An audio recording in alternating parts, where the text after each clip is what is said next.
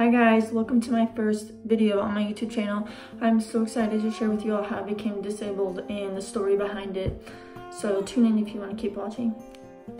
So when I was 2 years old, I got something called Byron encephalitis ataxia, which had paralyzed my whole left side of my body and had also swelled my brain.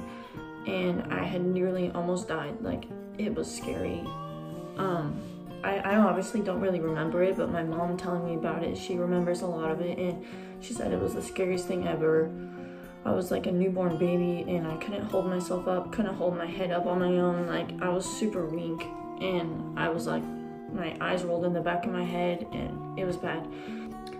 So, as I got older, like, I always had a funny walk, and people used to judge me for it because I couldn't walk straight, or I'd run into walls a lot, and like, it wasn't my fault. Like, I couldn't help myself. Like, I was still trying to like get stronger from being paralyzed at 2, so it was definitely a challenge, and like facing bullies, like just attacking me all the time. So in elementary school, I had to sit like in the front of the classroom because I realized I was actually having kind of a hard time hearing, but it wasn't like bad. It was just like barely anything.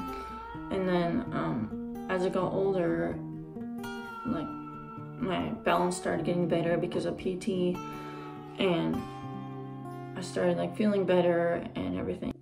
And then age 13 came around, and it was like a week before Christmas in 8th grade. The year was 2014, and I started feeling really like tired and super like weak, and I just like didn't understand what was going on. And I was asking my mom if I could stay home from school because I was just way too tired, and I was sleeping way too much, and I didn't know what was going on. And I went to the bathroom at a point, and I fell over, and my sister's like, "Oh my gosh, are you okay?" And I was like, "Yeah, I'm fine." And so then I went right back to bed after that. And like later that night, we were like, my mom and my stepdad were trying to talk to me, and I could not like process any words that were being said, like any verbal speech at all.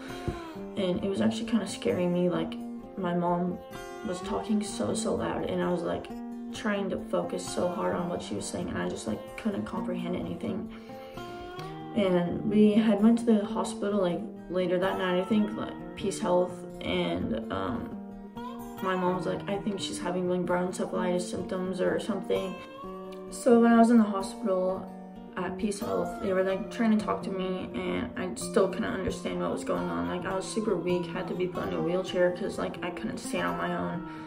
And they had immediately like rushed me to OHSU in Dornbecker in Portland, Vancouver area.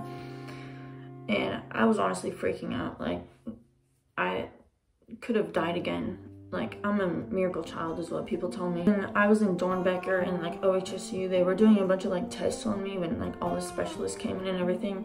And we noticed that like my eyes were tracking super bad, so they were like moving like this like constantly. Like, they still do up to this day. Like, this is what they do like all day, and it's pretty frustrating because I have a lot of eye strain.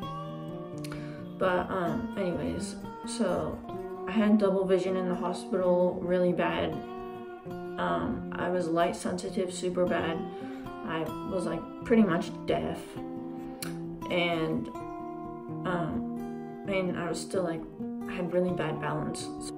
So I had actually been in the hospital for like a week, I think, and I had to stay there longer because I kept like throwing up from being so light sensitive, and they're like, she needs to stay here another night or something.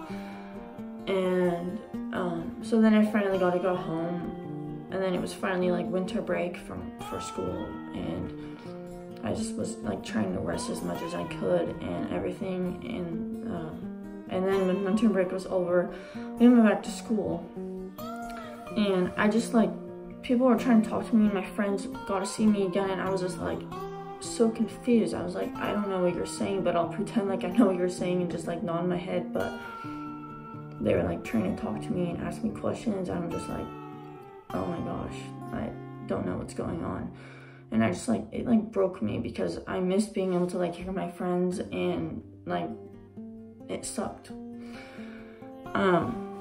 So in 8th grade, we decided okay, let's maybe try hearing aids for Hallie. And so we did. We tried hearing aids in an FM system where like I'll wear a hearing aid and the teacher wears like a microphone thing so that they like put the piece on their clothing, and then I'm supposed to like be able to hear them through my hearing aids. But I noticed like it was a challenge. Like nothing was really processing, and it was really bad. Like, yeah, people thought I was ignoring them through my hearing aids when they were trying to talk to me, and I was like, no, I literally can't hear you. Telling the story is like so touchy because I've lost like so many abilities.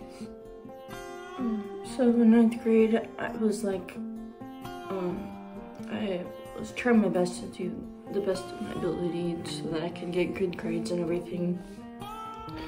And I never failed a class in 8th or 9th grade, and that was definitely the year was a challenge. So then the next year in 10th grade, I decided that I should actually try learning sign language because hearing aids weren't doing any good for me.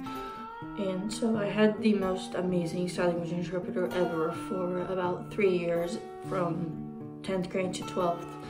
And she was the most amazing person that I could have ever met. And I'm so glad that she's my sign language interpreter. Like, she's my best friend. So when I was learning sign language, school became so much easier for me, and I was able to actually communicate with my peers. Although I had lost so many friends, like, people just kind of didn't want to try anymore to like try and talk to me because it was too difficult, or like, you know, it just kind of like made me sad because I had so many friends before I was actually disabled, and before I became visually impaired and hard of hearing, and yeah, I need help, and people just didn't want to try to help me. I was also able to be like more included in like school events and not like miss out on as much, I guess. And it was honestly such a blessing to be able to learn sign language and to still know it to this day. I faced many challenges and obstacles through high school, but like no matter what I went through, I still just kept pushing, moving forward, and like never gave up, and you know, just try to live life at its best. And I just like couldn't be more than happy that and blessed that God actually saved me twice from dying. Like, I'm so happy to be here and just have had the life that I have, and it's been such a blessing to just be here and be me. Just remember, to all of you guys who are struggling, no matter what you go through, always keep your head up and know that God's always with you and He's got you, and just live life to your fullest and just stay positive and think on the bright side, because I'm going through a lot myself and it's really hard for me to stay positive sometimes, but when you look on the bright side, you can be so much to people. You can be an inspiration, you can be a role model, you can be so many things to people. And I've had so many people come up to me and tell me, you've made me want to be a sign language interpreter, you've been the best role model to me through high school, and they could have not been more blessed to meet someone like me, and that honestly makes me so happy, and I'm so glad that I was able to share my story with you all. So make sure you guys tune in for part 2 of the video for more details onto like what abilities I've actually lost and the challenges that I face every day. Be sure to like my video and subscribe to my YouTube channel.